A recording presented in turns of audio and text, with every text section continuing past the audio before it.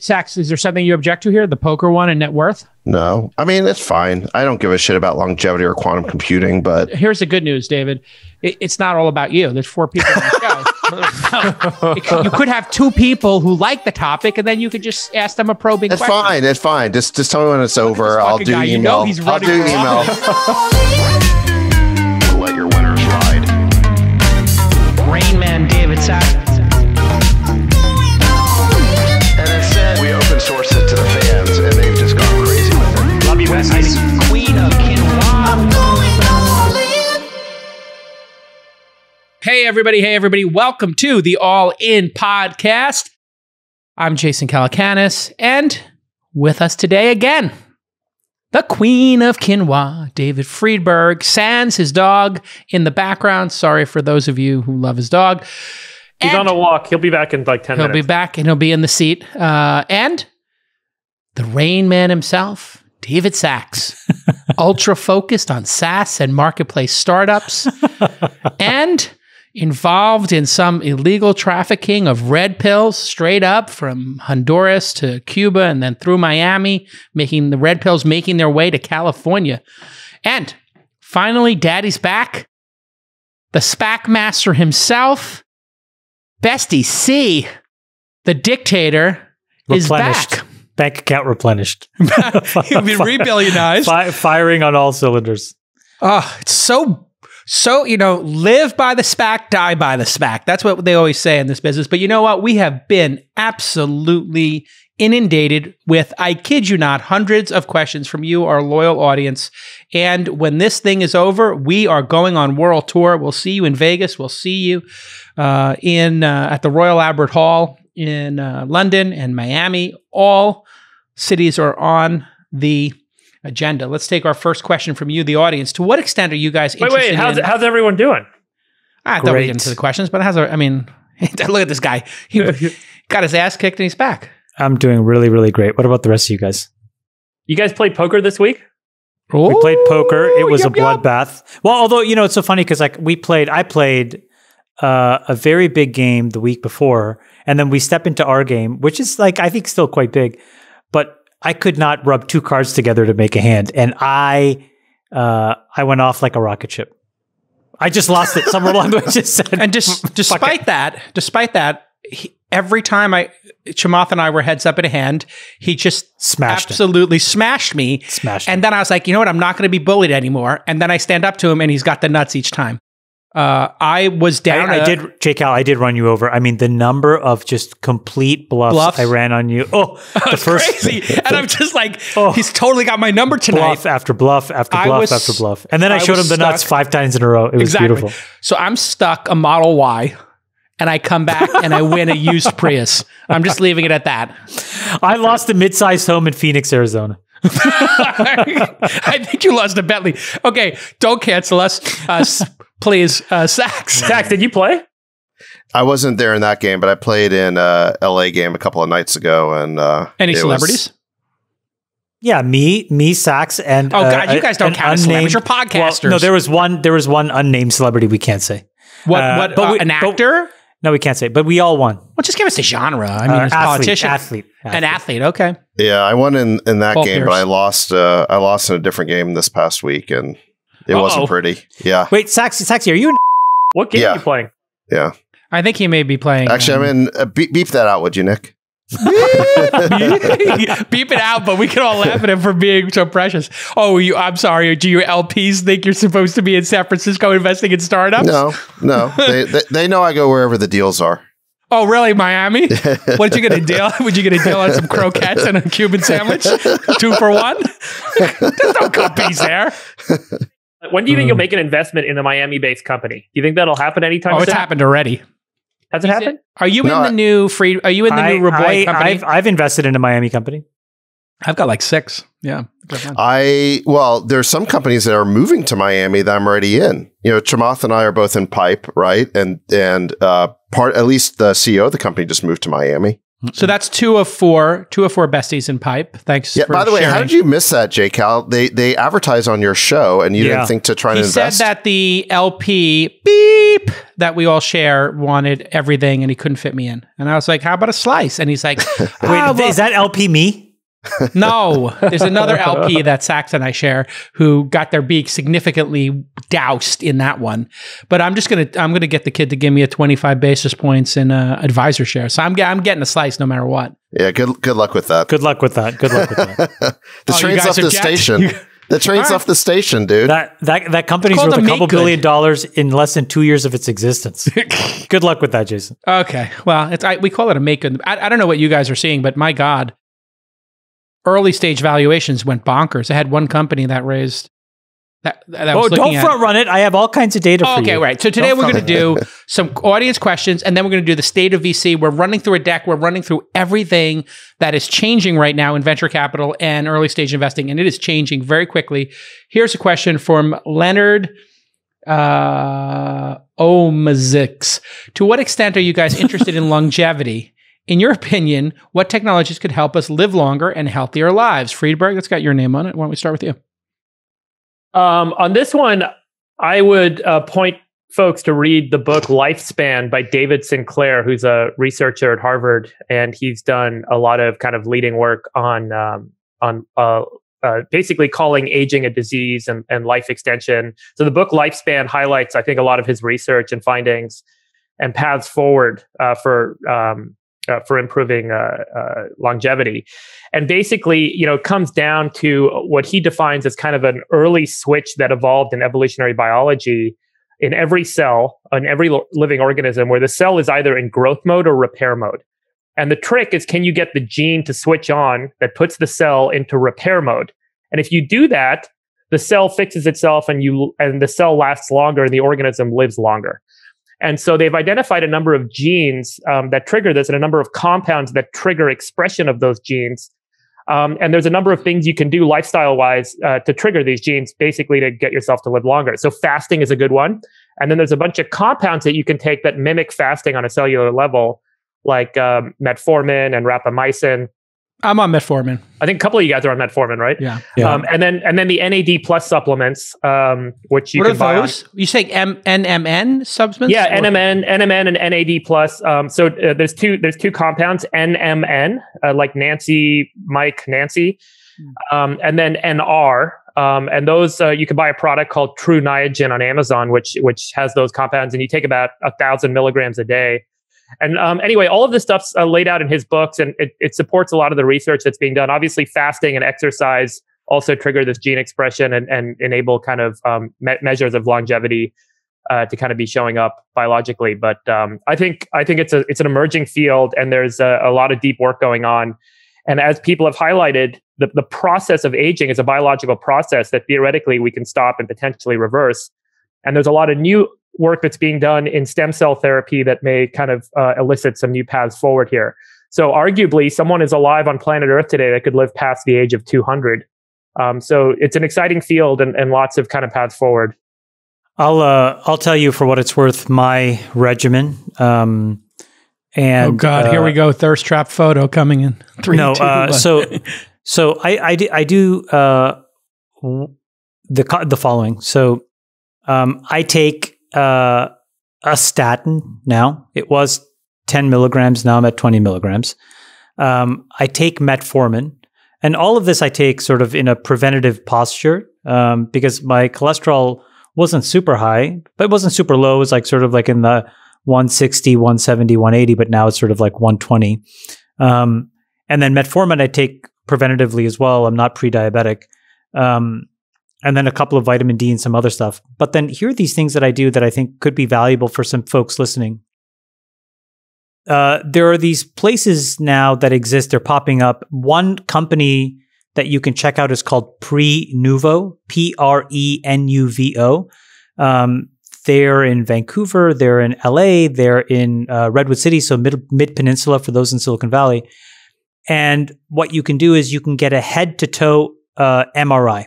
So, there's no radiation. You could do these things, every other week if you wanted to. It takes about an hour. And what happens is they can basically look through your entire body, your musculature, your organs, literally from the tip of your head all the way down to your ankles. And they can spot a lot of stuff that may not otherwise be seen. And so, every 3 or 4 years to get one of these scans, you could see a lesion.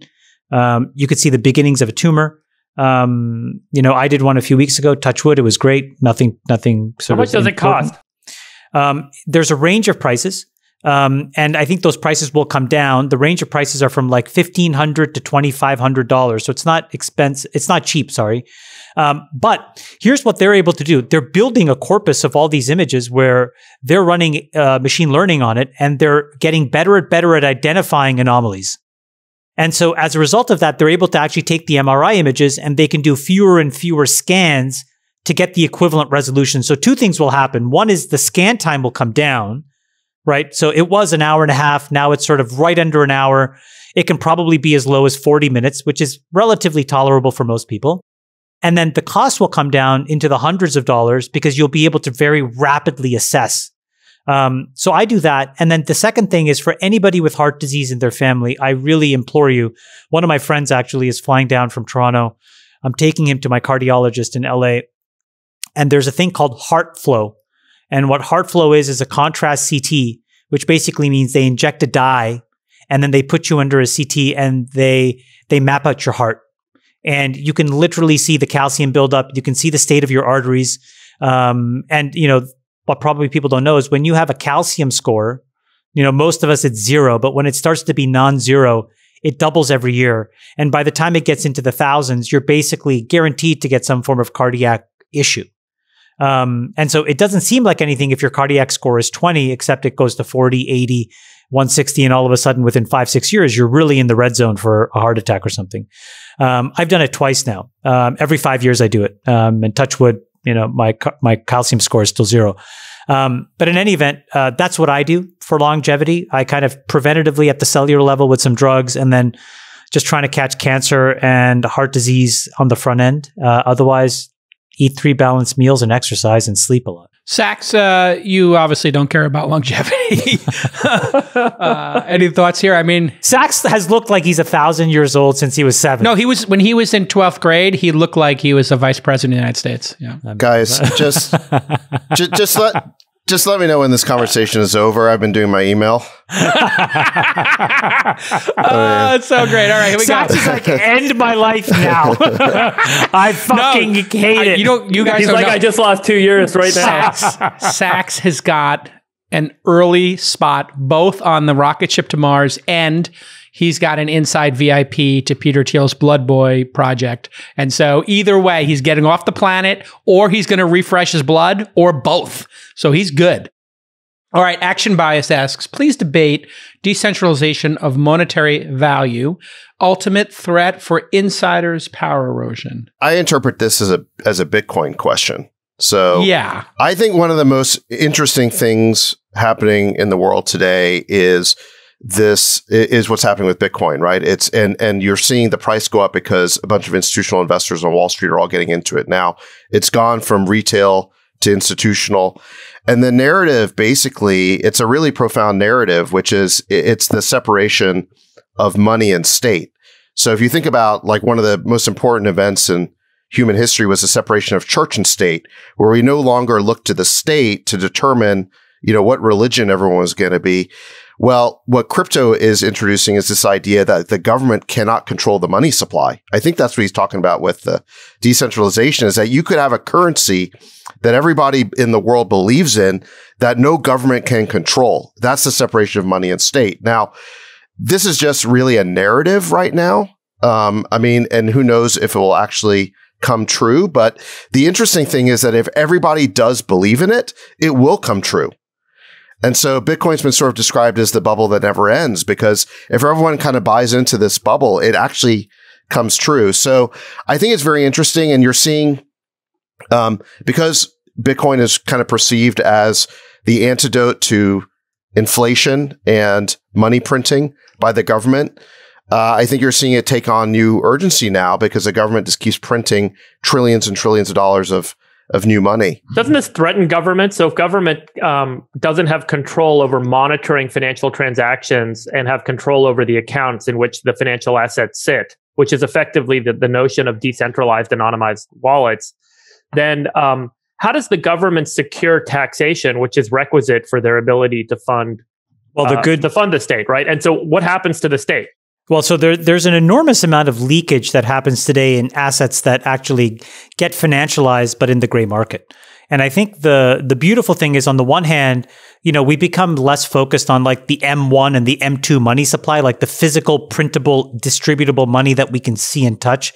And it gets replaced with virtual currencies that are tied to other things. I think what the person who wrote the question is asking really is more about DeFi and what's happening sort of like on the Ethereum, 2.0 ERC20 contracts, all that stuff, which is sort of much more next gen, I think, than Bitcoin. And I think at some point we should deep dive into it. But what I would say, Friedberg, is all the leakage you have today goes away in a world of DeFi because you will financialize every single asset possible.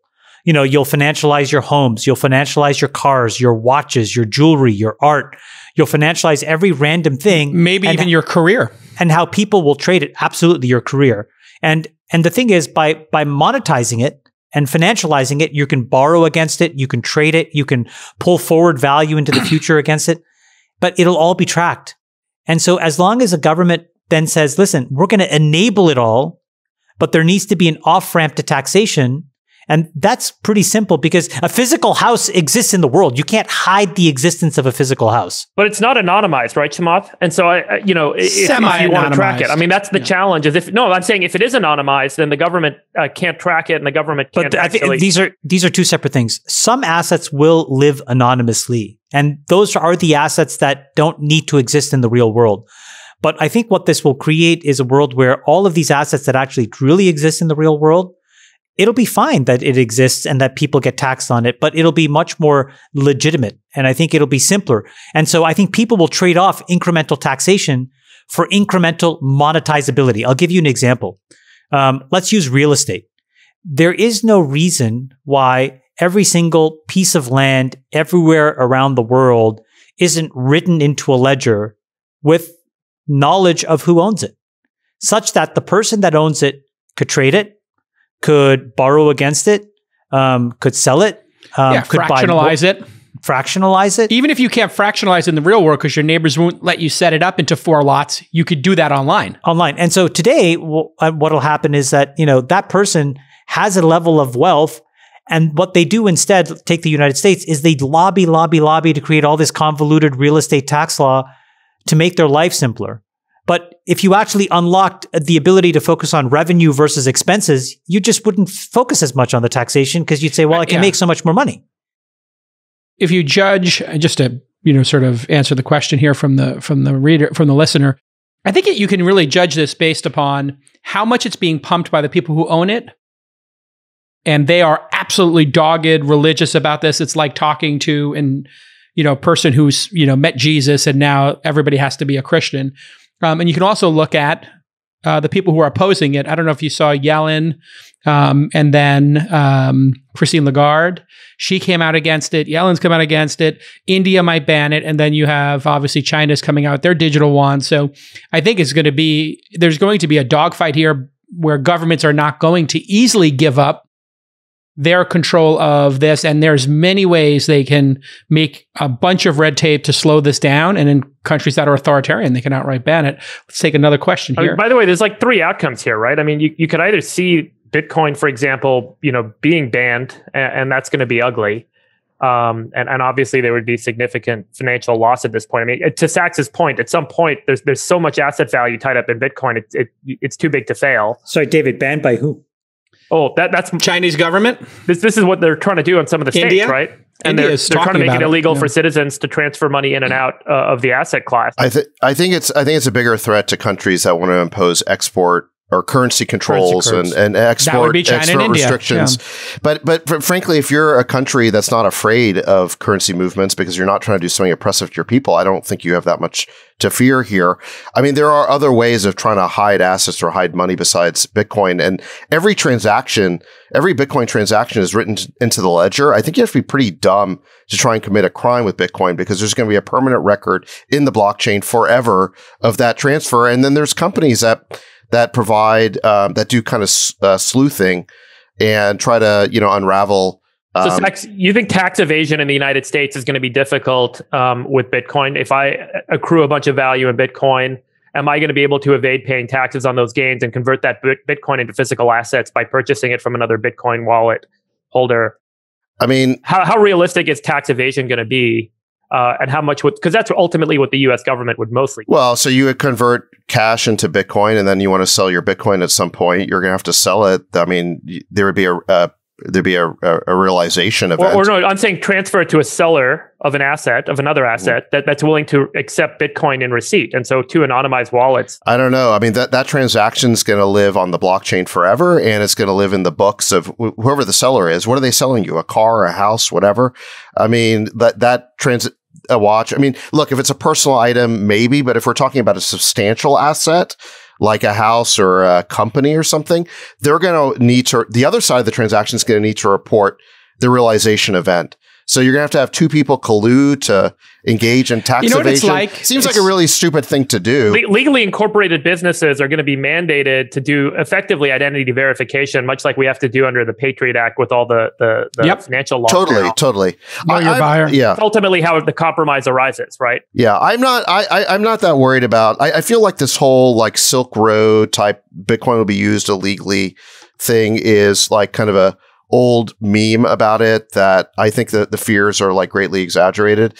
But the thing that jumps out at me about all the critics of Bitcoin, and I'm not like a pumper or whatever, but I do own some, is the thing that like all these like critics don't seem to understand is the technology. That's the common denominator, whether it's like Howard Marks or Warren Buffett or Charlie Munger, or whoever, they're all like great investors or whatever, but they're not technologists. It's a blind spot. It's a blind spot. And the thing they don't understand about the technology is that Bitcoin is the first digital asset to ever be created that you can't create infinite copies of, right? So think about like a song or a photo or a video or whatever, anything that's digital. You've always been able to make an infinite number of copies. Isn't that what the word digital means? Is that it's infinitely copyable. So how do you have digital money that can't just be infinitely copied? Obviously, that would destroy the value. And that was the genius of Bitcoin, is that every transaction is written into this ledger. The blockchain is decentralized. And nobody over the last decade or so has figured out how to counterfeit Bitcoin, how to make a duplicate, how to double spend Bitcoin. As long as that remains true, then Bitcoin can serve as money if everyone believes in it. The day that someone figures out how to counterfeit a Bitcoin, how to double spend it, it's all worthless. But a lot of people have been trying over the last 10 years. They've never figured out how to crack it. By the way, it's a great transition to the next question. Sorry, not to interrupt here, but no, it's a perfect transition. And next up, Adil says, can one of the besties explain the power of quantum computing and how it can change industries like medical, pharmaceuticals, any good companies that are leaders in quantum computing? I'll take a cut at this one. So, and the reason I pointed it out is because a lot of people do talk about quantum computing potentially being a path to cracking the hashing functions in Bitcoin mining and potentially overwhelming the network and effectively counterfeiting the Bitcoin ledger. And so, technically, a quantum computer is a computer that uses qubits. Which is a storage of a quantum state versus a storage of a binary state, which is a binary digit, which is called a bit in traditional computing, classical computing. A 1 and a 0. A 1 and a 0. And a quantum or qubit, a quantum state, can be a much more dynamic function. And so it's a state that is it's very analog and very representative of kind of a much more kind of broader condition than just a 1 or a 0. It could be a 1, a 0, or neither. Right? It can have neither state as well. Think about it as a wave function. And so a qubit can only exist in a piece of matter where you can hold the fidelity of a quantum state, meaning it can't be disturbed. So right now, all quantum computing gets disturbed. It all has some error-prone context to it. And so in order to use qubits to do calculations, we use what's called quantum error correction on those qubits. And so we adjust the qubits and the output to try and resolve it. A qubit with no errors is called a logical qubit. And a logical qubit has not been built. It would require very, very, very low error rates. And there's a bunch of and there's a bunch of theories around when this is going to happen. When are we going to have truly logical qubits? When does the error rate get low enough that these qubits are truly kind of useful? Now, there is an estimate that the number of logical qubits needed to crack RSA 2048, which is the big kind of encryption standard, which could kind of break the whole cryptocurrency model, it would require about 4,011 logical qubits. Today, the largest quantum computer has about 100 qubits that are very noisy. And so it's less than one logical qubit. And so we would need somewhere between 100,000 and a million qubit computer to be able to have enough quantum supremacy to be able to tackle a project like cracking RSA 2048. And by some estimates, and some people have tried to estimate when this would happen, and the estimate currently by some researchers is that there's a less than 5% chance this happens before the year 2040. So we're talking somewhere between the year 2040 and the 2060 when we get a quantum computer that has enough logical qubits to be able to crack a problem like RSA 2048 and basically make all crypto fail. And between now and then, a lot of people are working on quantum cryptography, which is new methods of encryption that are kind of built for the quantum era and the quantum frontier. Now, what's more interesting is that over the next 10 years or so, the current super noisy, super low fidelity quantum computers can be used to simulate quantum states, which is the condition of atoms and molecules, and use that to do better modeling of physiochemical properties of material. That's where the breakthroughs will happen in the next decade. So all the hard, discrete problems that we kind of theorize about cryptography and other stuff, that's decades away. This decade, we are already going to start to see quantum computers have breakthroughs in how atoms and molecules interact with each other. For example, finding proteins that can do a better job of having an enzymatic reaction in the physical world, where we can now potentially pull nitrogen out of the atmosphere to make fertilizer or drugs or specific protein targets that can go in the human body and have specific functions by modeling what we can't do with traditional computers today, modeling the quantum properties of those molecules and how they interact with other molecules, and then building really cool predictive models that we can then turn into products. And that's going to be chased really hard this decade. Everyone's going to be going after it.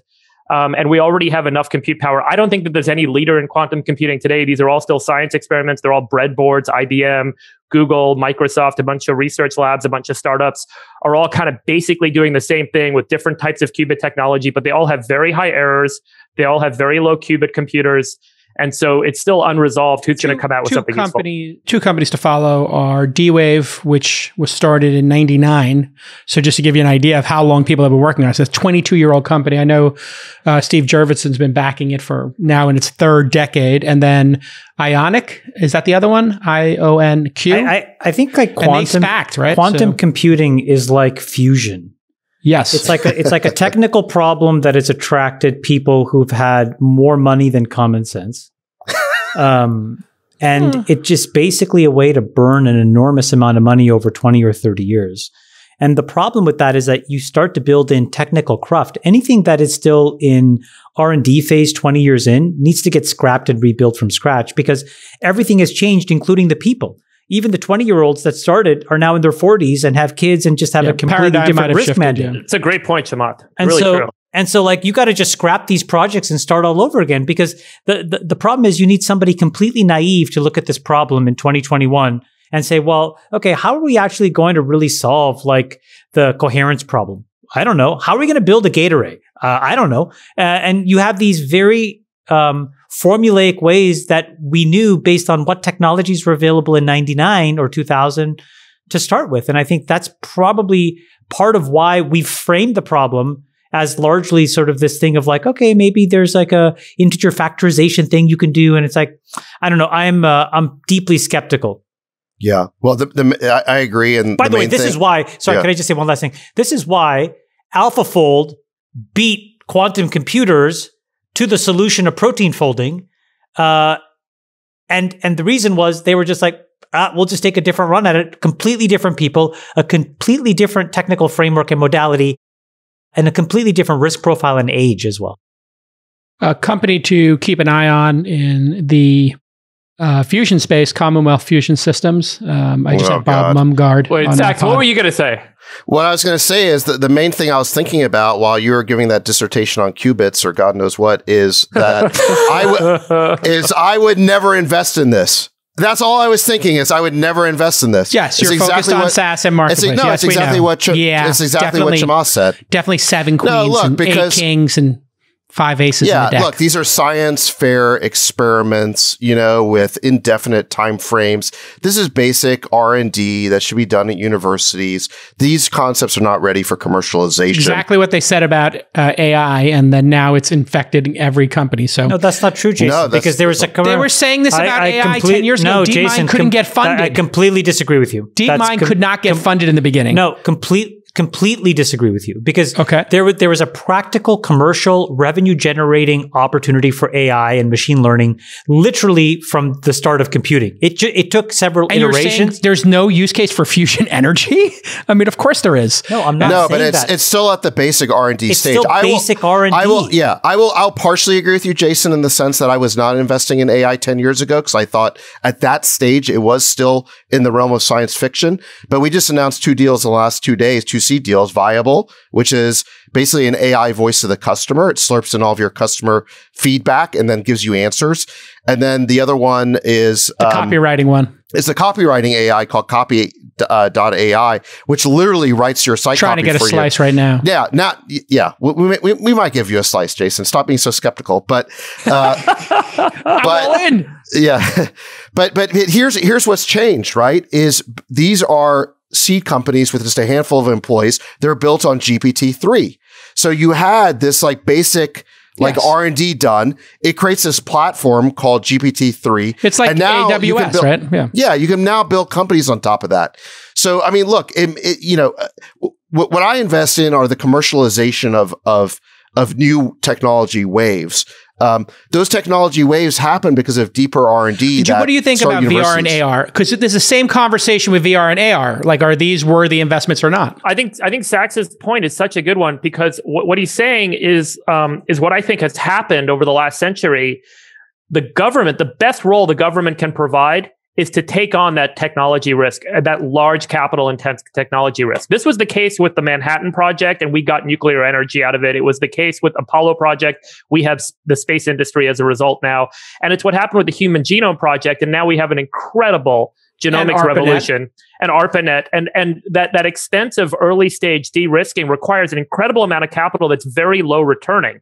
It doesn't return anything. It's what Sachs is saying is later is the commercialization. Do we have a heuristic, a theory, a best practice around when something goes from a research project to being commercially viable? Are there signals? I mean, platformification seems like one that you pointed out, David. If it's a platform and you can use it easily.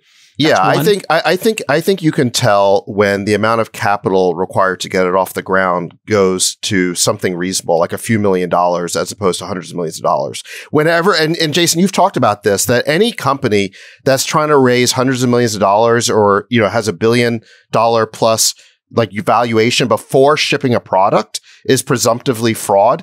There's still too much R&D involved. I mean, look, venture capital is a milestone-based investing model. You take a little bit of seed money, you create a prototype, you get some proof, then you raise a Series A, you get 10 million, you get some customers, then you raise 25 million and you scale the company.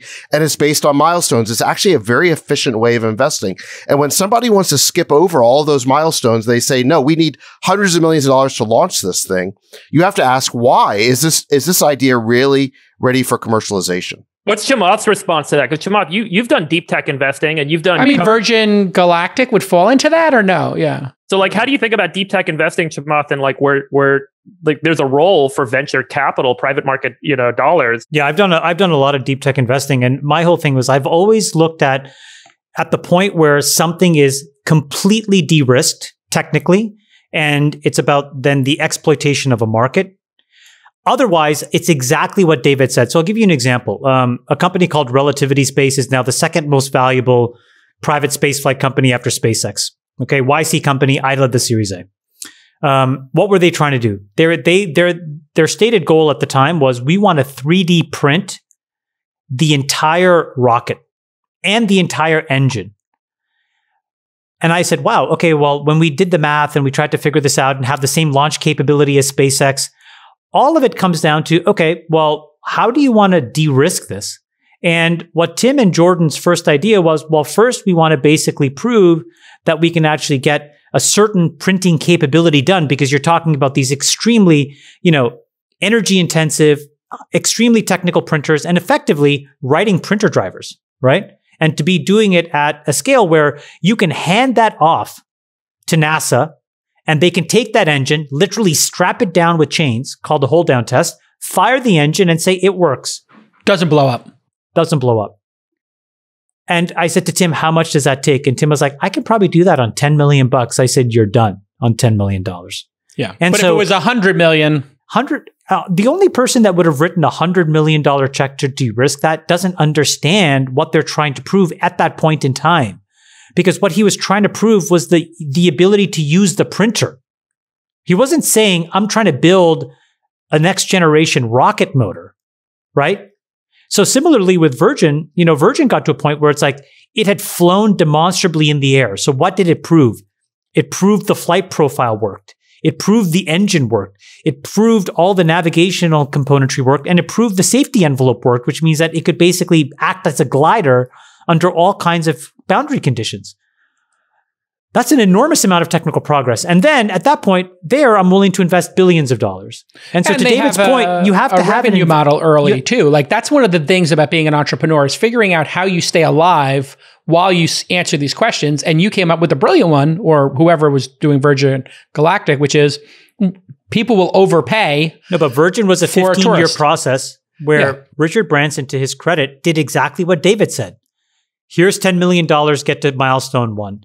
Here's $25 million, get to milestone 2. He did the exact venture capital model. It's just that he did it by himself. I think what David is saying, which I agree with, is you should never short circuit that and say, here's $500 million pre-Series A. Yeah, just I'm go agreeing off. with that. Sure. I mean, Magic Leap. You'll be working at something for 20 years with nothing to fucking show for it, as in fusion, as in quantum computing. All right. You end up with a Magic Leap or Theranos, or even Theranos was it looks like it's a fraud, but Magic Leap just looks like it's technically incompetent. Or it's too hard of a technical problem to solve in the amount of time and technical incompetence. Well, I don't know if it's incompetence. It just might be a 20-year problem as opposed to a 5. No, but why are you taking this emotionally? Technical incompetence is the opposite of technical competence. Competence means you can do it. Technical incompetence means you can't do it. I thought you were saying that group of people is incompetent. I'm saying the words technical followed by the word incompetence. Technical incompetence. Okay. When you're saying it, I think you're describing the person, not the problem. It could have been too hard a lift for them. So, Okay. Well, the last question is about access to private equity, but let's just go into this deck here. Now, one of the things we wanted to talk to today, Chamath had a good idea. Venture capital is changing rapidly. The last decade has seen more change in venture capital than, I would argue, the 4 decades or 5 decades that venture capital has existed. In other words, more change. And we're going to go through some of those changes, how it affects the entrepreneur, how it affects the investor. Chamath was nice enough to put a deck together. And then I guess, Jason, we'll figure out a way to post this into the YouTube or something like that. And you know what? We'll put in the show notes a link to this Google presentation, and Nick can pull up the slides when we're talking about them. I think if folks can give us feedback, this is kind of a new thing for us. We're trying to experiment, which is this is like a half teach-in, half discussion on something we all wanted to talk about. And hopefully you guys get some value from it, but tell us if it's not. So I want to thank Carmen Collins on my team who helped put this together. But let me just go through this state of venture capital. So a couple of high-level points. There's some really important trends at play. The first is that there really is now underneath a massive change in the players in this game. Founder demographics are changing slowly but surely. We're going to go into that in a second.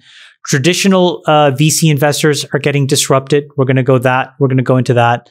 And then this model, which I love, of let me know how I can be helpful, quote unquote, basically eroding and ceding ground to what we call solo capitalists. And we'll talk about that, which is probably the most disruptive trend in venture.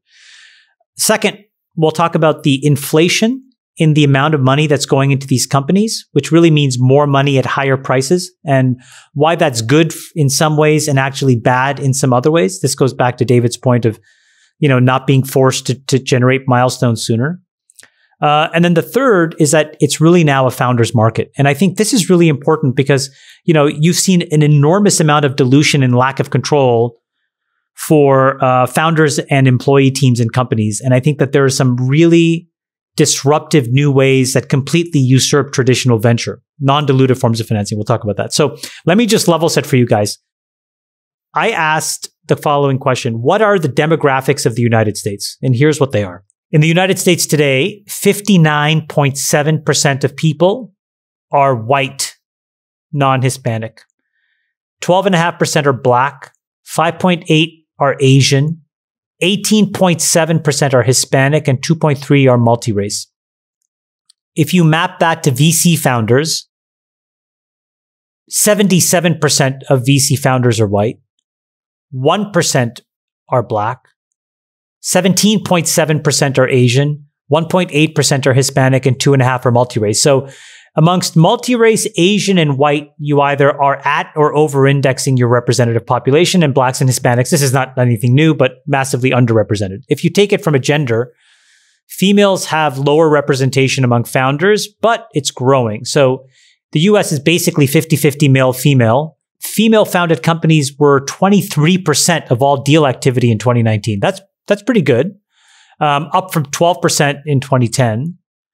Although racial diversity is still pretty lacking, which we know. And then the young tech bro stereotype is cracking, this is incredible. A 2019 study in the Times showed that the average age of a tech founder is, David Sachs, what do you think it is? The average age of a tech founder in median or average? Mean or median? Average. Well, I saw your deck, so isn't it something like, it was surprisingly 35, 40?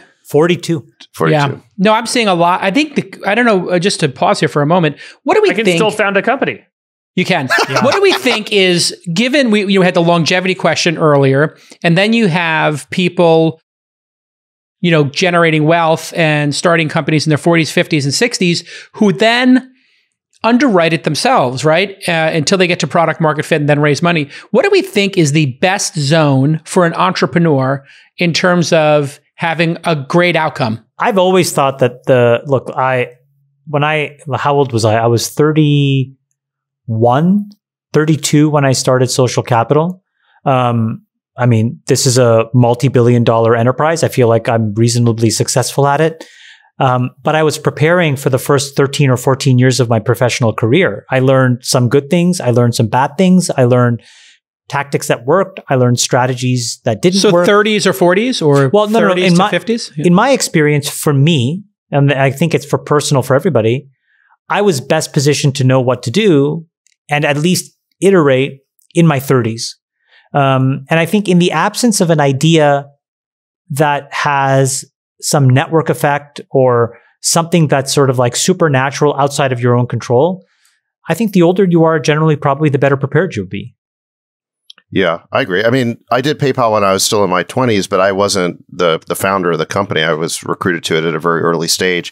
I didn't really start Yammer until, I guess I started the predecessor company, Genie, when I was 34.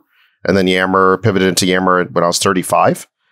I mean, absolutely. That's like a good level of preparation, Unless you have a spectacular idea for a startup, you should probably get some experience first. 100%. Freeberg, any thoughts there?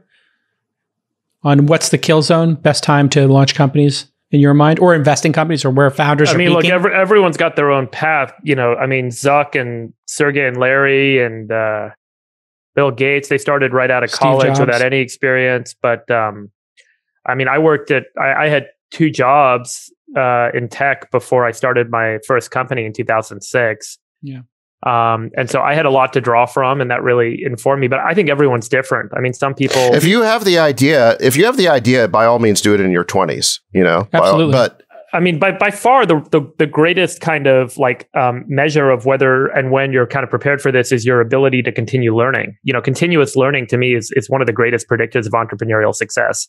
And all the guys that have lasted for decades, from Bezos to Zuck to, Larry and Sergey, they were continuously evolving themselves because they were continuous learners. Bill Gates is the penultimate example of this, right? I mean, this guy's reinvented himself 1,000 times. That what you said is so important. I'm going to change my answer. I think I started Social Capital when I was actually the most able to get out of my own way and learn continuously. Yeah. Yeah. One thing I'd add to this is it's so much easier to be a founder now today than, look, I remember I joined PayPal in 1999. That was my first startup. It was like really hard to get into entrepreneurship in the 1990s. The VCs had tremendous power and control. They would routinely replace founder CEOs. Everyone had to go to Sand Hill Road to get capital. It was hard to even know how to network your way to Sand Hill Road. It was just much, much harder to be a founder. It was much harder to raise money. It was hard to know what to do. And then I think actually one of the things that really changed things was with blogging emerging in the mid 2000s, it led to a proliferation of information where now, other founders started blogging, investors started blogging, and there became a wealth of information out there so you could learn how to do it. And then, of course, you had incubators and so on like YC. So there became more of like a playbook for just like how you actually get a company off the ground. When I graduated in law school, which was 1998, I knew I wanted to get into business and entrepreneurship. I really had no idea how to do it. And if it wasn't for a phone call from Peter Thiel, I'm not sure I would have gotten into it. But now everybody knows what to do. Can I ask you a question then? So let me give you a stat and I'll ask a question. What do you think that story would be, David, for somebody that wasn't a white man? So here's the data. The percentage of female VC decision makers has grown by more than 2x. What that means is about firms over $1 billion, about a quarter of them have at least 2+ female decision makers, but 61% of them have 0. And 80% of venture firms still have no Black investors. How do you correlate or intersect that idea of ease of starting a company with the pattern recognition of those folks and the inability to sort of maybe map to people with Black skin or women? I think that what Silicon Valley and what venture capital represents is opportunity, right? And we have to extend that opportunity to as many people as possible. That's really the key here, is we do need to make it as widely available as possible. By the way, Chamath, one way to slice things is the percentage of diverse representation within the ranks of venture and private equity. But there is a equivalent scaling in the number of venture firms and the amount of venture capital since, Sachs and you and I and all of us kind of entered the technology industry kind of early 2000. And the number of firms that exist today that are kind of micro firms and scaled firms, I think presents a much larger set of opportunity. You're right. There are still standards and there are still challenges in diversity and kind of having access. But there is so much more access than there has ever been. And that's really changed the landscape. Folks coming out of college can get $1 million. That was kind of unheard of back in 1999. Or the reality is, like, there's so many incubators. It's not as if Jason or YC or any of these folks give millions of dollars, right, Jason? Like, these checks are still really small. So the point is, you can build something if you have the skills to build something. The gap right now is that there's a lot of people who have ideas about what they want to do, but they have no skills. And I think what we found in a vibrant market like today, this is the most vibrant I've ever seen it. There's at least 3 or 4 times as many startups to choose from at the earliest stages. And what we're seeing is the number of VCs has not grown at that level. It has grown. The number of players has grown, but not at that level. Therefore, the average quality of a deal has gone up. The average quality of a funded deal has gone up, but the average quality of a startup has gone down. Does that make sense? Yeah. So the ones that get funded are better than ever, but the average is lower because there's so many doing it. And then just the best piece of advice I have is, when we talked about continuous learning, is if you are not building the product in some way or selling the product in some way, then what are you doing at this startup? Like, you either build it or you sell it. Like, there really isn't much more there. And a lot of people just have ideas and no ability to execute. You really have to be a developer, designer, UX person, marketer, something in terms of getting this product out to the world. What do you guys think about this other trend, which I think is really important, which is the atomization of these firms? So, we're moving from a world where people used to care about, name the brand, Sequoia, YC. Excel, And then now they name the person, right? And they'll probably follow that person wherever they are.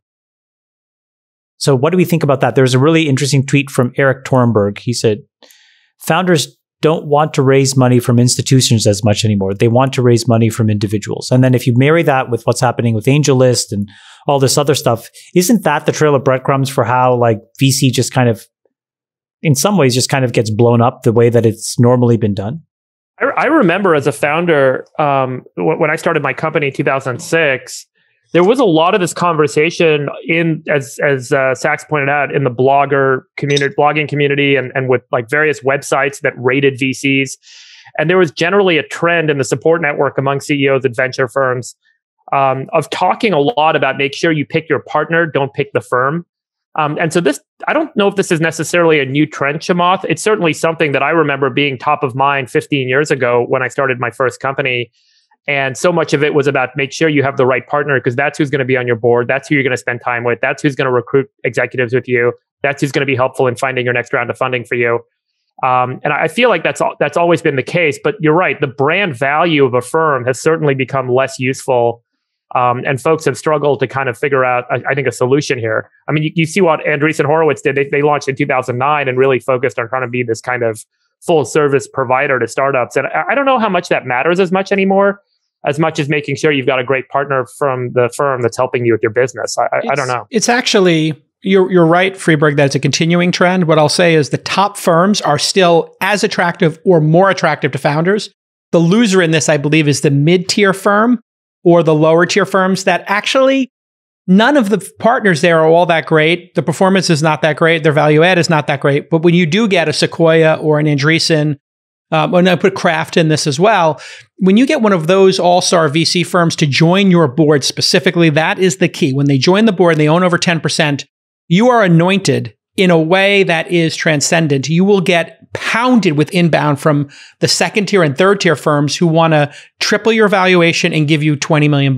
It happens like clockwork. In fact, there are a couple of firms like, was it DAG, the one, Sachs, that would always follow on Sequoia deals?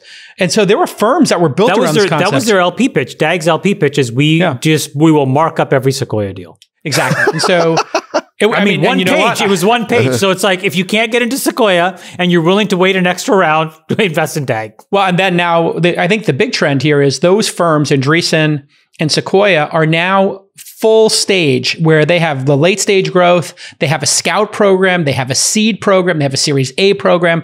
But so Jason, the full life cycle. It's not those guys also. It's all these other big crossover guys that have come down. Tiger, Coatue, Durable. I think that's the biggest trend of the last 15 years, Chamath. And I think it is what has enabled the proliferation of early stage startups and enabled the valuation increment and the capital that's flowed in the early stage is the scale down from the big guys. I just want to kind of do a quick walk down memory lane, because when you guys said you wanted to talk about this, I kind of remembered I got my Series B term sheet in 2008, I guess it was. Or 2009, and I had 3 venture firms. Andreessen was one of them that gave me a term sheet. And the interesting thing about at that time with Andreessen was they gave me a term sheet. I was trying to raise $30 million, and they said, we want to give you $40 million, and they upped the valuation significantly. And there was I ultimately went with Khosla Ventures, but there was this trend that Andreessen was kind of imparting, and I heard about it a lot from other entrepreneurs, was that they were going out and offering more money than the founder was asking for or seeking at higher valuations. And it was this trend towards saying, like, go grab the market. Because the interesting thing about web scale economics and web scale businesses is you get so much leverage and you can get extraordinarily rapid growth. I mean, the rate of growth could be infinite. And the leverage could be infinite. And so if you do it at the right round, I think that's... But so much of this was, and then obviously that was a huge step up. And I remember Andreessen Horowitz, beginning 2009, kind of started to build a reputation for doing this, of kind of, putting larger checks out and saying, go scale. And then the big crazy thing was the crossover guys started coming in and offering bigger checks in kind of this proven stage, growth stage kind of funding. And then obviously the big step up was SoftBank, and SoftBank with the $100 billion Vision Fund. And ultimately, what exactly did that disrupt, Freeberg? Just hang on. So when all of these things happened, those large chunks of capital became available, and the valuation step-ups were so significant for these later stage startups that the money flowed down and more money was raised in earlier stage venture that enabled this proliferation of capital and this proliferation of new startups and enablement of startups at the earlier stage because of all the crossover money that started to come in and the blitz scaling of proposals and lots of money that was being thrown in at the later stage. That to me felt like the reason all of the earlier stage stuff proliferated was because of the amount of capital coming in at the later stage. You're absolutely right. And now 10 years later, here's where we are. In early... SPACs are the next step, Chamath, because totally. I think what you did is, pre-2009, there was $10 billion a year in SPACs. Then when you started this in 2009, it stepped up to 2019, it stepped up to 13 billion. Last year, 80 billion was raised in SPACs. This quarter, 100 billion in SPACs. And SPACs are that you crossover investing. It's taking, growth stage private equity style risk in the public markets with this proliferation of capital. And we're seeing the benefit in the early stage, and founders and entrepreneurs are seeing the benefit because there's so much access to capital on the back end. You can take more risk on the early end and you can make more bets. Well, and I think, I think it's the next step up, and we just keep seeing these step ups. Yeah, I tend to think that the growth stage is the most troubled and challenged because at the early stage, you can get a guy like Sachs or JCal on your board and you can grind. And I think that that's really important to get to product market fit. And at the public stage, you can get somebody like me and, we can help transact and actually help optimize and run the business for scale and value. But in the middle, you have all of these weird dynamics that no longer don't make as much sense. So just to give you a sense of it, the average deal size, okay, so the typical round is up 3x over the last 10 years. 3x. That is absolutely anecdotally my experience. In late stage, investors are doubling and tripling down on these mega deals so that average round size is up 5x in the last decade. The typical pre-money on a growth stage deal in 2010 was 100 pre. This is for the top quartile. And it's now, this is for the average. It's now... This is for a growth stage? Yeah, growth stage. 100 pre is now 570 pre. Wow. Yeah, that's getting crazy. It's really getting crazy. Tiger, it says here in the notes, Tiger Global has announced a deal, according to PitchBook, every 48 hours in 2021. Well, here's the interesting thing about all this. That's fabulous. That's fucking fantastic. What Tiger, I think, has figured out is they started as public market investors and worked their way down the stack, right?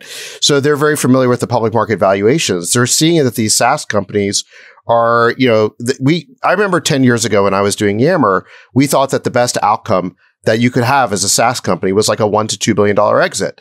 That's why when Microsoft offered us $1.2 billion in 2012, we took it, right? We're like, we could work 5 more years, maybe get to a $2 billion outcome. Well, now you're seeing what Slack just got acquired by Salesforce for close to $30 billion. It's pretty routine to see SaaS companies IPOing at now 10, 20, 30 billion and up. And so the exits are just so much bigger than anybody thought 10 years ago. And we were the optimists, by the way. There's a good tweet on this by, it was Jay Malik. Basically, he gave some stats. He said that if you're wondering why everyone wants to invest or be a VC today, the stats from PitchBook provide an answer. We had 43 billion in exits in 2010. We had 290 billion in exits in 2020. So we had about 7x roughly greater exits over the course of a decade. Now, the average deal size has grown 3x, and there's a lot more money going into venture capital. But the reason why you're having all this money go in and all these new players is because the outcomes are so much bigger. And then he said, and I agree with this, wouldn't be surprised if VC hits 1 trillion by 2030. So we're seeing I remember 20 years ago when I first got into the business, like Silicon Valley was this small little concentric circle around Stanford. And now it's spread to San Francisco and the entire Bay Area and to other cities. And it just keeps getting bigger and bigger. Continents. It's the digitization of every market, right? I mean, every traditional business, every traditional industry is being digitized in some way or another. And so it's no longer a tech enabler of other industries. It is the industry itself. We know that the brand really matters in the early stage because they anoint you and they bring so much value in terms of working with you to solve problems. We know with SPACs, and IPOs, whoever is anointing that really matters, right? The sponsor. But in the middle, is all that cash now moved to a game of who will pay the most for the least rights? In other words, Series B to, when you get involved, Chamath, is that just... It's such a good point. So what you're now teeing up, Jason, is this next big category, which is if it's undifferentiated capital, at some point you're going to go to the logical conclusion, which is, I don't want any dilution from this. I'm happy to take dilution in the Series A when I get, Craft or Sequoia or Benchmark. I'm happy to take dilution in the IPO because that's sort of the necessary process of, diversifying the stock ownership, getting, my users and my customers to be able to own the stock, et cetera, et cetera. But in the middle, now you have these companies like Pipe and Clearbank, where now all of a sudden you can grow, Jason, in your B, C, D rounds, and you have zero dilution. So if you're a founder, the best formula is going to be take Series A and seed capital from an expert single, GP brand person who knows that business category so well, right? If you're starting a SaaS company, you should probably get your seed from Saks, raise your A from some expert, or wait, let me say it differently. Seed from JCal, A from Saks, and then go to Pipe and Clearbank and fund it all based on your recurring revenue growth. Yep. And then go public via SPAC. So just to give you some data that I got from Pipe and Clearbank. Which means you would, just to give people an idea of what the cap table would look like there, you would dilute 10% in your seed round, 20% in your A. Now you still have 70% of the company, and you just sell your yearly contracts ahead of time to Pipe, and you're done. By the way, can I tell the story about Pipe? So Pipe... yeah, it's kind of painful. Thanks for including Freeberg. David, can I give the stat from Pipe and then you tell the story? Yeah, go ahead. Sorry, you guys are all investors in this company? No, not me and you, David. They let us. Our beaks Honestly, are dry. My beak is so and wet. chafing beaks. My beak is so wet. Can we get a profile of that beak? Let's see. I don't know why. Let's see it today. It is. Oh my Lord! It is. People don't realize it really is. Hold on. Do it one more time and let me compare it to this. Okay, it's a beautiful beak. No, I'll tell. Let me tell the Pipe beak wetting story because Harry, the founders told the story. He came in to meet with me in my office at Craft. This is pre-COVID when people actually met in person. Our principal, who's based in LA, Michael Tam, knew Harry from his previous startup and brought him in. I heard the pitch, which is basically to advance the full value of these contracts for SaaS companies and others. But it was so obvious, right? Because if you're a SaaS company, you spend roughly about a year of revenue on CAC, customer acquisition costs. But the customer only wants to pay you monthly. And so you have this huge negative cash flow cycle. So what if you could just take that contract and monetize it right away, get the full value of the contract advance, then you can plow it into the next customer acquisition costs. And you don't need to dilute yourself with venture capital. I said yes to Harry in like 15 minutes. I think it's the quickest I've ever given a term sheet. We invested $2 million in the company at a 12 cap. And we did the deal that day. So within 9 months of launch, Pipe has connected 3,500 customers and over $1 billion plus of ARR to investors willing to purchase that revenue.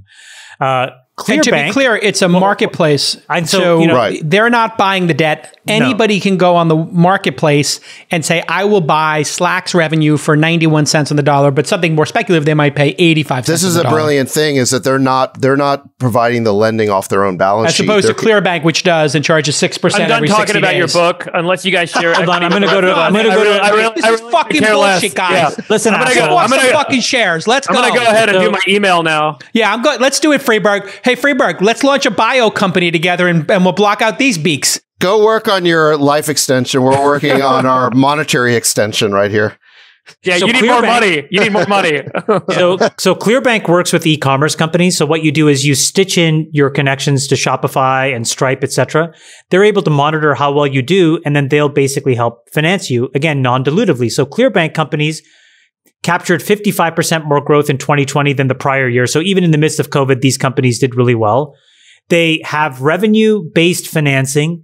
They've invested $1.6 billion to date. And it turns out that, their investor composition, 8 times more women funded than traditional VC. By the way, I want to be clear. I was also a Series A investor in Clearbank. I mean, I am such a believer in this middle section of venture disappearing. Like when you have these growth rounds, they're undifferentiated and they shouldn't be dilutive in any way, shape, or form. The founders should figure out how to grow non-dilutively the minute that they have some semblance of product market fit. So then the dilutive points are the bookends. Yeah, this was kind of the idea with like Indiegogo and some of the GoFundMe types, or not GoFundMe, the other things where you could basically pre-sell consumer products too, right? Where you could get funded in a similar way, and you could see the same transitioning into kind of hardware businesses and other consumer businesses, right? There's an even bigger trend that happened that I can talk to, which is equity crowdfunding CF. But I don't want to take you off your deck. So do you want to keep going on the deck, or do you want to stop? The only last thing I say is that the other big thing, as Friedberg says, is like, so let me just summarize. So it's kind of like, I think where we're all going to is we see the venture capitalist changing. The financial stack, yeah. It's going from organizations and these amorphous financial orgs down to individuals. As that happens, I think what we're all kind of stating is it's incredibly valuable at the earliest stages to align yourself with a person that knows your business or your market, right?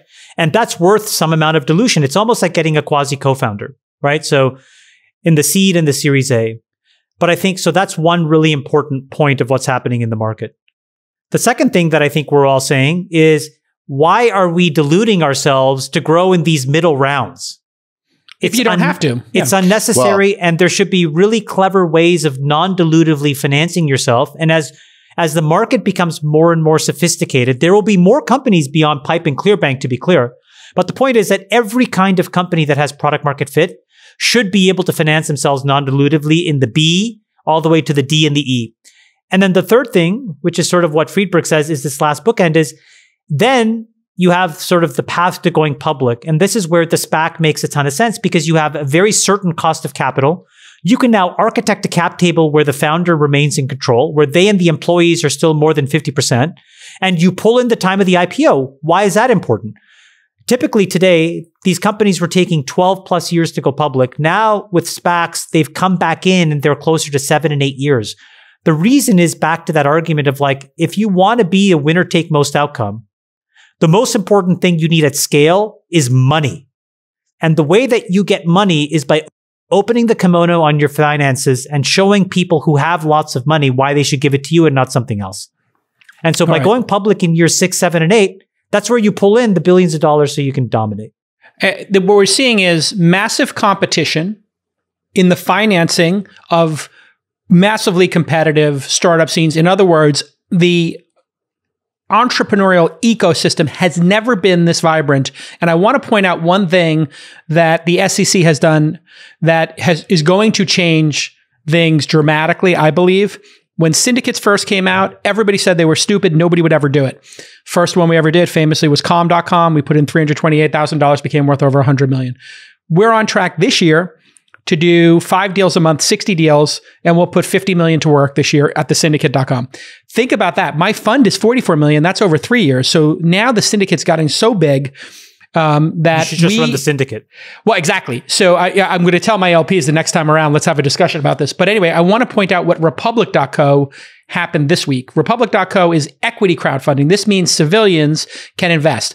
There used to be a cap on an equity crowdfunding of $1 million every year. And there's a lot of auditing and financial review you have to do. And you pay 6% to whoever raised the money. But there is no sponsor involved in this. So as an investor, you don't get me as a lead or Chamath as your sponsor or Sachs on your cap table. But you can go on to Republic now, which has 100,000 investors on it. And Gumroad, which is doing $10 million a year, just raised $5 million in one day. Sahil, who was also running a rolling fund with AngelList. And he has 8,656 investors, which means people are putting in under $1,000 each. Amazing. And it's capped at $5 million now. Then Arlen Hamilton, who runs Backstage Capital, did a very non-traditional, I'll say, raise. She's not raising for her fund. She sold 10% ownership, or is in the process of selling 10% ownership in her venture capital fund startup studio at a $50 million valuation. She's selling 10% of it. If you buy shares in that, you don't get carry, but you get 10% of her carry and management fees forever. So it'd be like buying 10% of Kraft or whatever. The point is, the VCs get boxed out of this. And this, imagine if Airbnb or Uber decided, fuck it, we're going to let our drivers buy shares through this. and they said, we're starting this crowdfunding for 5 million. And they did it every year because you can do the 5 million every single year. So every year you just allow folks who are in your stakeholder pool, you email them and then they buy in. It's just absolutely extraordinary. Can you explain the Arlen thing? So she sold 10%. It's a little complicated if you page down her to future earnings. Yes. So if you go to the flow of funds and that link I sent, republic.co/backstage, she took all of her different funds and said, you can buy 10% for $5 million. You own 10% of essentially Sequoia Capital or Y Combinator, whatever you want to refer to her, company as, her holding company. Then every time she gets management fees, every time she has distributions from her carry, she's going to give 10% of that to these folks forever. I don't know if that's a great idea, but it's a new idea. And I don't know if the investors in that are going to get a massive return or they're doing it because they want to support the cause. That's incredible. My gosh. It's so weird. It's so disruptive. It's so disruptive. Yeah. Wow. It's incredible. Well, because it lets anybody really spin up a new venture firm, basically, because there are some startup costs to spinning up a new venture firm. Remember, she's been doing this for 10 years and really has gotten... Good for her. I will have to say, not a lot of traction, from the classic LPs of the world. But now, just like we saw with GameStop, just like we see with Bitcoin, just like we see with NFTs and Robinhood day traders, there are new entrants here. And I think there's going to be a world where I will be able to fire up a syndicate and say, I would like to raise 10 million, but I'm limiting it to $1,000 per person and 10,000 people invest, or I'm limiting it to $500. So instead of, going away for the weekend or going to Vegas and blowing $1,000, somebody could say, you know what? I'll go to Vegas and blow 500, but I'm going to put 500 in the next startup I see. And this is a democratization that could change everything and make America so much more competitive with what we're seeing in China with Jack Ma disappearing and all of their picking the winners. I've said this before. Like what's crazy is like if you talk about like systemic inequality and poverty, it's like the government loves to give poor people casinos, sports betting, and lottery tickets. Yep. But the idea that they could invest $100 into a startup is illegal, even though startups generate 15% of your CAGR. So even if what you did was you invested in the market beta of startups, let's just say that degrades, it would still probably be close to 10%. And so beat the markets. Yeah. You'd be at the S&P returns, over many years, 8%. So 25% better. It would be incredible. But by the way, 25% better, Chamath, with the outside chance of hitting a home run, a grand slam, and that's why I love this. All right, so do we want to wrap here, or anybody have any closing thoughts? Well, I just think it's like if you think of like that thing of like all the money flows changing, the other thing is like all the people are changing, and then what Zach said before, it's much, much easier because the technologies are changing. You put these three things in a soup and it just seems like our best days are ahead of us. I think it's going to be amazing for entrepreneurship. All the answers are out there if you want to start a company. All the skills are freely available to you. You can learn anything online. I think the message I really want people to understand is, you may believe that the world is filled with inequality and racism and bad actors, and you would be right. But what's also right is that every skill can be learned. Capital is available now more than ever, and there is a clear path for you if you just stop watching television and learn to be a UX designer, a sales executive, a marketing or growth executive, or a developer. You can change the world and change your lot in life and be really fucking rich. Don't buy into this victim mentality. It's complete, utter nonsense that crazy lefties are saying everybody's stupid and nobody can learn. And I got a bag of red pills here and I have been pounding them. The world is a giant opportunity for all of you.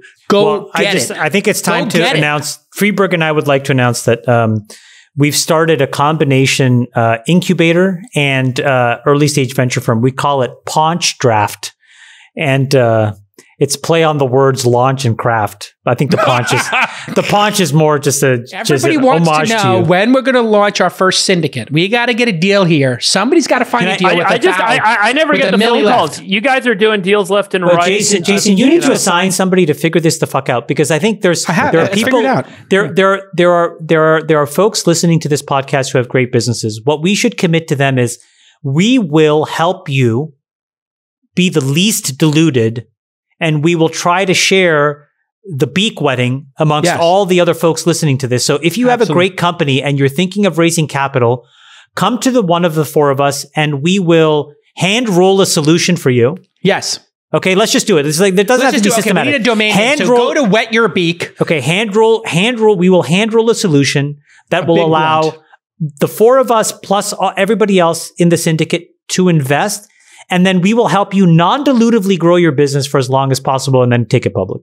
Okay, I am setting up wetyourbeak.com, which is currently redirecting to the All In podcast. It's going to be a type form. And the type form is going to let you... I will dilute your business. But the rest of you guys can do it on it. Anyway, go to wetyourbeak.com and fill out the form. Tell us a little bit about your business and it will go to all four besties in the database. We'll share it. Wet Your Beak is the new database. I bought the domain wetyourbeak.com from one of the fans of the pod. Yes, you just said it now. This is the 10th time you've said it. I get it. Collectively, we own it. This podcast is rapidly turning into a commercial for I think we have good information. No, this is Jake Al's attempt to divert and steal my deal flow. Yeah. So what are you talking about? We're partners. You're fucking... Ooh, we're partners now? We are.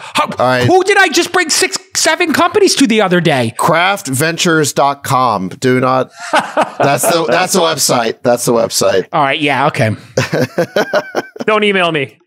Give me a break, man. Come on, man. How many deals are we in? Back at you. All right, listen. Back at you. We love all of the audience, and we love our besties. Love you, Bestie Chamath. Love you guys. Love you, Friedberg. Back at you.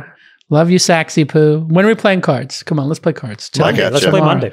Monday. Done. I'm sending the invitation. All right, everybody. It's another All In podcast. If you want to rate and subscribe or do anything like that, sure, why not? And shout out Young Spielberg. Thank you for making all of our great tracks.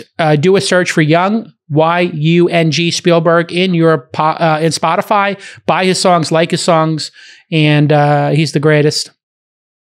If you want Series A funding or seed funding, David Sachs. If you want a SPAC, Chamath. And if you want to fold some proteins and qubits. Yeah. And you want to do some qubits, email Friedberg. Somebody told me that the quality of the show, he calls it the Friedberg Index. If Friedberg talks a lot, it's a great episode. When Friedberg demurs and doesn't talk a lot, it's a shit episode. Say the word again. Say the word. Demur. Demur. It's French for sleep.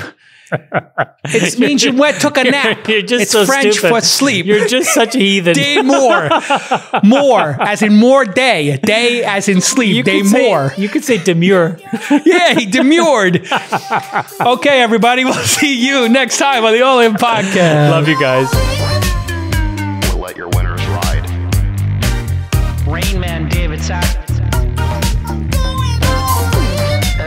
We open source it to the fans, and they've just gone crazy with it. Love you, Bestie. The Queen of Quinoa.